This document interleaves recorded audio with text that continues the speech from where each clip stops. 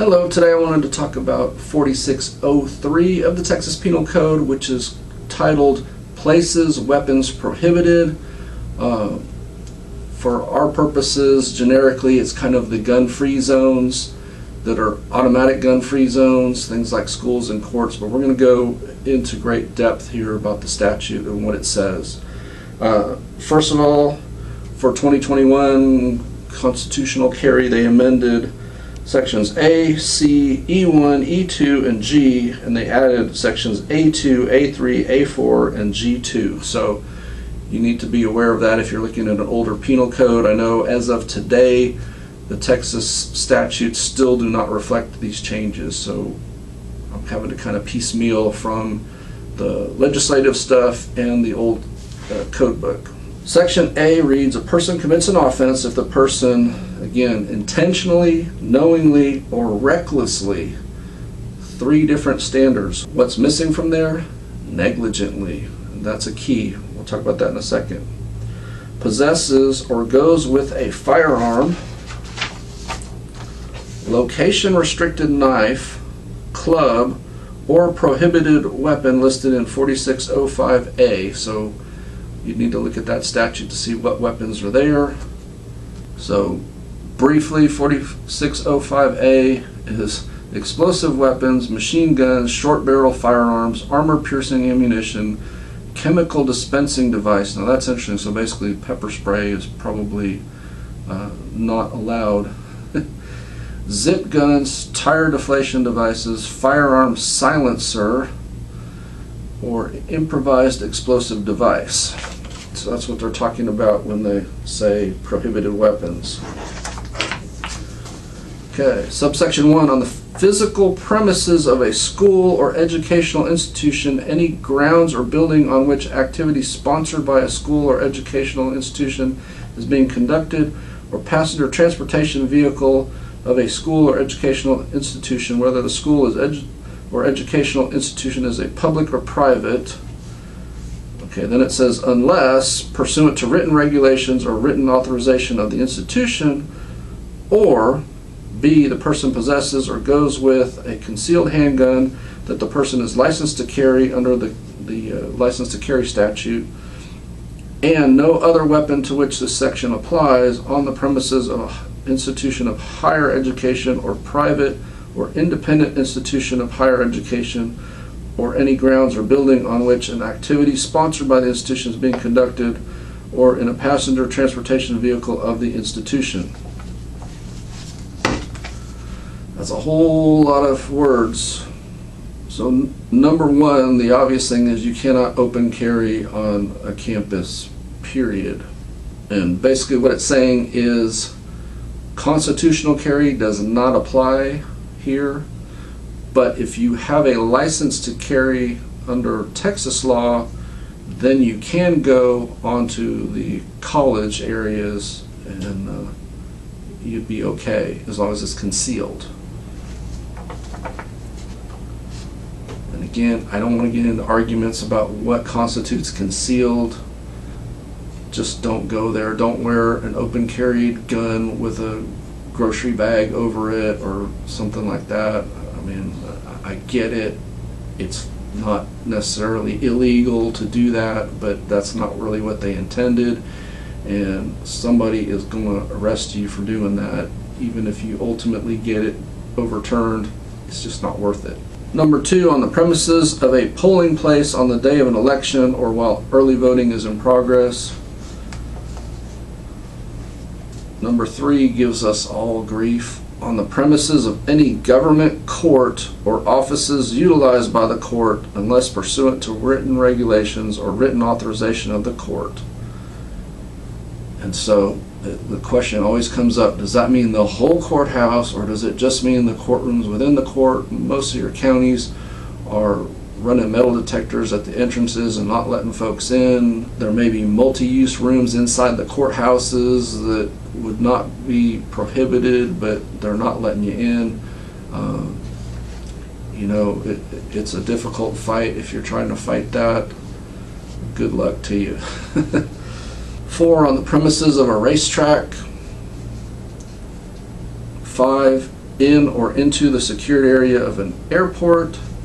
6, within 1,000 feet of premises, the location of which is designated by the Texas Department of Criminal Justice as a place of execution under Article 4319 Code of Criminal Procedure on a day that a sentence of death is set to be imposed on the designated premises, and the person received notice that A, going within 1,000 feet of the premises with the weapon listed was prohibited, or possessing a weapon listed under the subsection was prohibited.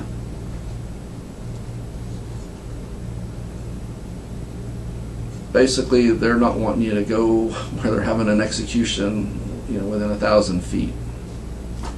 Then they added in all the 46.035 locations here, and so these are all new statutes. I'll read them to you. 7, on the premises of a business that has a permit or license issued under basically a place that sells alcohol, if they derive more than 51% of their revenue from alcohol for on-premises consumption. Okay, so that's a key. What we have seen in the past is a lot of people putting up the 51% sign that were not 51% businesses. You can report them. I'll leave it up to you if you think it's wise to carry past that 51 sign when you know it's not a proper 51 sign. I'm just telling you, there are people that put that sign up that don't even sell alcohol at all, let alone folks that sell for on-premises consumption. TABC maintains a list online of places that are 51%, so you can utilize that resource if you have any question about whether or not. But they're supposed to have the sign up if they sell it, and they're not supposed to have the sign up if they don't. And you will recall, if you've seen them before, the old sign, which is probably no longer in effect, used to say the unlicensed possession of a handgun, yada yada yada, if they sold alcohol. That's changed now. 8, on the premises where a high school, collegiate, or professional sporting event or interscholastic event is taking place, unless the person is a participant in the event and a firearm, location-restricted knife, club, or prohibited weapon is used in the event. It's interesting that they mention high school, collegiate, and professional, but they don't mention junior high or grade school or anything like that. Just as a side note, I would not recommend taking it into a junior high or grade school event, because you're probably in violation of the previous part of the statute. This may be referring more to like outside sports arenas. High schools and colleges typically have stadiums and stuff off campus or whatever. Number 9, on the premises of a correctional facility. 10, on the premises of a civil commitment facility. 11, on the premises of a hospital licensed under Chapter 241 Health and Safety Code, or on the premises of a nursing facility licensed under 242 Health and Safety Code, unless the person has written authorization of the hospital or nursing facility administration as appropriate. 12, on the premises of a mental hospital as defined by Section 571.003 Health and Safety Code, unless the person has written authorization of the mental hospital administration. 13, in an amusement park. Or 14, in the room or rooms where a meeting of a government entity is held, if the meeting is an open meeting subject to Chapter 551 of the Government Code, and if the entity provided notice as required by that chapter. So those sections used to be only applicable to licensed carriers, because folks that didn't have a license were prohibited from carrying in all those places under 4602. Now that 4602 allows folks without a license to carry outside of their home and vehicle, they had to add these into here. And just like before, 46035 was, some folks say intentionally written to be confusing, and regardless of that, it was written in a confusing manner that most folks did not understand, because there were exceptions. So on one hand it would say it was illegal to carry, and then it would say those don't apply unless they have the sign up. So most folks missed that last part because it was buried way down at the bottom of the statute. A2 says, notwithstanding section 4602A-5, a license holder commits an offense if the license holder carries a partially or wholly visible handgun, regardless of whether the handgun is holstered on or about the license holder's person under the authority of the license to carry statutes, and intentionally or knowingly displays the handgun in plain view of another person, one, on the premises of an institution of higher education or private or independent institution of higher education, or on any public or private driveway, street, sidewalk, or walkway, parking lot, parking garage, or other parking area of an institution of higher education or private or independent institution of higher education.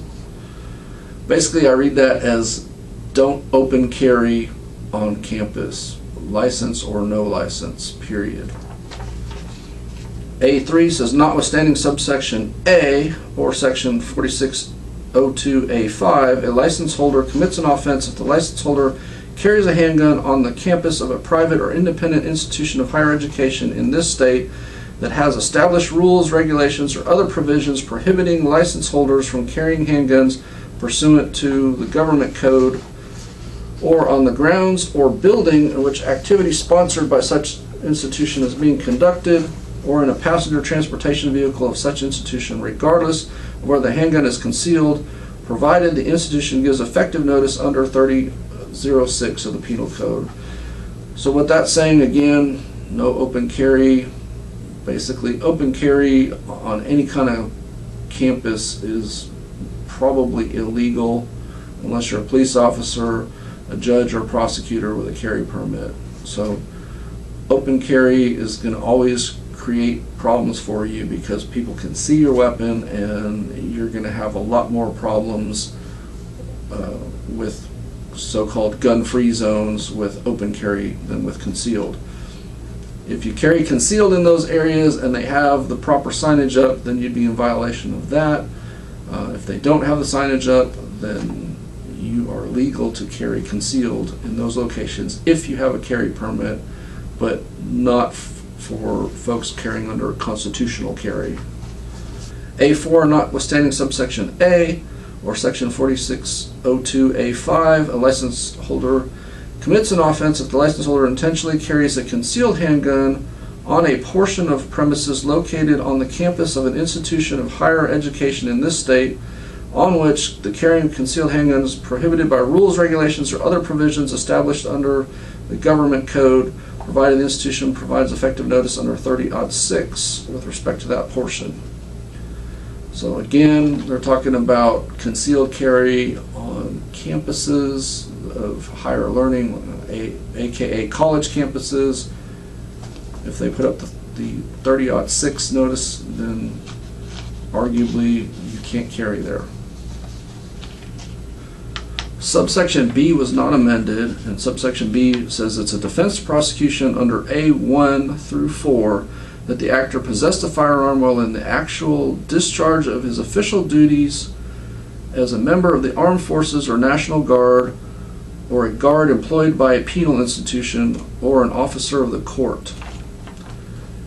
And this is an interesting statute there, okay? A1 through 4, we've talked about where those places are. So basically, if you're in your official duties with the Armed Forces, National Guard, or a guard employed by a penal institution, obviously those don't apply to you. The one that's very interesting is officer of the court. That is a legal term of art, and that means lawyers. So a strict reading of B says lawyers are not affected by subsections A1 through A4. That is not how it is interpreted by most of our court deputies and so forth. They treat that as officer of the court as being like a court deputy or bailiff, which is not what the statute says. So And they did not change that, so that has been in effect, I want to say, for 20 plus years now. It's been worded the exact same. So those of you that are lawyers, are officers of the court, arguably if you were ever arrested for violating A1 through 4, you're exempt as long as you're doing your official duties as an attorney, which is very broad, obviously.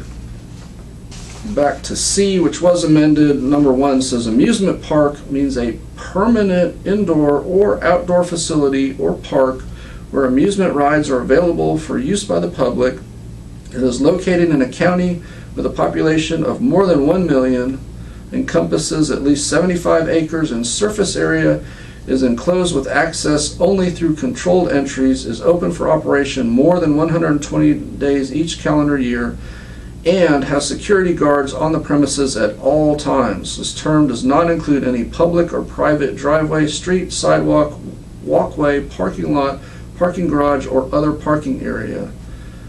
So that is critical to understand. That definition is very limited in scope to only a few places. One, if the county does not have more than 1 million residents, you're done there. The park has to have at least 75 acres of property, and then all the other limits. So you're probably talking about 6 Flags and maybe 1 or 2 other places in Texas. But offhand, I can't think of any. C2 says institution of higher education and private or independent institution of higher education have the meanings assigned by section 61003 of the Education Code. I don't have that code handy, so I don't know what those are. I'm guessing it's pretty broad and probably covers most colleges. Subsection 3, license holder means a person licensed to carry. I mean, basically, it used to be the concealed handgun license, and then it became the license to carry once we had open carry. That's what they're talking about there. Subsection 4, premises means a building or portion of a building. The term does not include any public or private driveway, street, sidewalk, or walkway, parking lot, parking garage, or other parking area. That's crucial because they typically talk about premises, and what they're talking about whenever they say the premises of something is inside of buildings. They're not talking about the sidewalks, the walkways, parking lots, etc. Keep in mind, though, this confuses a lot of folks. The courts, federal court, 5th Circuit, for example, have ruled that like post office parking lots are prohibited areas under federal law. So if you have a carry permit and you are trying to navigate like that, you're best to not park on any kind of federal property, VA, post office, etc., because you might accidentally be violating federal law, even though under state law you'd be fine. Subsection 5, it looks like they deleted part and then they changed it to just say secured area means an area of airport terminal building to which access is controlled by inspection of persons and property under federal law. So that's pretty straightforward when you walk through the metal detectors, or if you're like me, I get randomly selected every time to go through the thing that x-rays you and all that. Can't carry past there. However, it is a defense to prosecution under that if you possessed at the screening checkpoint for the secured area a handgun that you were licensed to carry, so in other words, not constitutional carry, just licenses, and you exited the screening checkpoint for the secured area immediately upon completion of the required screening and notified them that you possessed a handgun. What's interesting is I know what they meant to say. They meant to say that you leave, but arguably it could be interpreted that exited could be through the security checkpoint because the exact words are exited the screening checkpoint. It doesn't say exited the secured area. So I suspect that'll get changed in the future, and I'm not recommending that anybody be the test case on that. Don't run into the airport with a gun trying to prove a point. it will not turn out well for you. E2 says a peace officer investigating conduct that may constitute an offense under A5, which is the screening checkpoint, may not arrest you unless, one, the officer advises you of the defense available under E1 and gives you the opportunity to exit the screening checkpoint, and that you don't immediately exit the checkpoint upon completion. So in other words, you walk into the screening checkpoint, they find your gun, they can't just go, you're under arrest. They have to say, do you understand you may leave now? And you choose not to leave. If you're that dumb, then you deserve to be arrested. Going back to my original point in section A, which said intentionally, knowingly, or recklessly carry, this is crucial. This is why if you walk into court or you walk into a school or other area that's prohibited and you have your handgun on you, that's why the officers always ask you if you knew. Because if you accidentally had it on you, it's not a crime. Negligent carry is not a crime. So this is where you kind of get a break. If you forget to leave it in the car or whatever and you enter one of these places, you know, your best bet is to leave and go put it back in the car. But if you are stopped by an officer, you know, that negligent carry is not illegal. So they should allow you to leave and put it back in the vehicle. Subsection D was not changed, and it basically is applying to the same A5, the airport security area statute. It's a defense prosecution under A5 that the actor possessed a firearm or club while traveling to or from the actor's place of assignment or in the actual discharge of duties as 1. A member of the Armed Forces or National Guard, 2. A guard employed by a penal institution, or 3. A security officer commissioned by the Texas Private Security Board if A. the actor is wearing a distinctive uniform and B. the firearm or club is in plain view, in other words open carry only, or 4. A security officer who holds personal protection authorization under Chapter 1702 Occupations Code, provided that the officer is either A. wearing the uniform of a security officer, including any uniform or apparel described by 1702-323D of the Occupations Code, and carrying the officer's firearm in plain view, or B. not wearing the uniform of a security officer and carrying the officer's firearm in a concealed manner. Basically, security officers is a distinction in Texas law similar to police officers, which we call peace officers. You can be a licensed security officer and you can have certain carry rights, and so that's what that's talking about there, is if you qualify under one of those sections, basically you can have security officers that are working in the airport there, or you can have a personal protection officer, which is like a bodyguard basically, that's allowed to carry into those areas for when they're working. And then of course obviously the military and stuff, when they're doing their job, they're not going to arrest them. E was also not changed, and it's a defense to A5 that the actor checked all firearms as baggage in accordance with federal or state law or regulations before entering the secured area. So basically it's legal in most cases to travel with firearms as long as you follow the airline rules, and they all are going to have their own particular rules about how to carry a gun on the plane. It's usually got to be checked baggage, and it's usually got to be in a locked box, and a bunch of other regulations that beyond the scope of this video.